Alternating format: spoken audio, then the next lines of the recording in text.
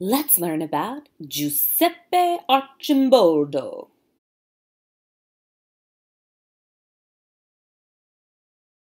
Giuseppe Arcimboldo. That's a funny name, right? He was an Italian painter born in Milan, Italy in 1527. He is most famous for his portraits of human heads made up of vegetables, fruit, flowers, and all sorts of other things. Here we have an example of his reversal paintings. On the left, we see his work looks like a still life. But upside down on the right, it looks like a portrait. Pretty cool, huh?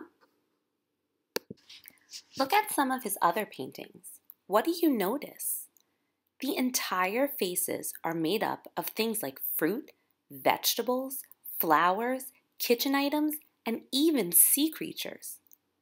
Look closely at the faces. What do you see?